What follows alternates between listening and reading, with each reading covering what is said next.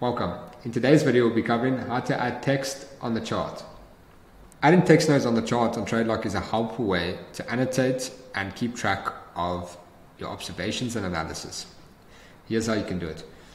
Select the instrument or currency pair you want to analyze on the chart. Locate the toolbar that contains the drawing tools. It is positioned on the left side of the chart.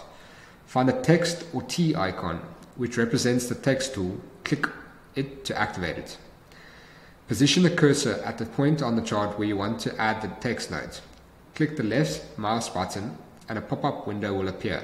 Start typing your desired text. Customize the text directly inside the pop-up windows, such as font style, size, color, and background.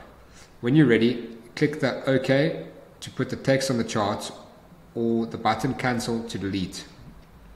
Once you are done adding the text node, you can move it to a different location on the chart by clicking and dragging it. If you want, you can edit and add the text node, clicking once on the text and using the toolbar that will pop up on the chart. By adding the text node to the chart, you can document your analysis, mark important levels or patterns, and make annotations for future reference. This can help you maintain a trading journal and improve the trading strategies over time. Remember to use text nodes in conjunction with other technical analysis tools and indicators to enhance your chart analysis. Thanks again for watching.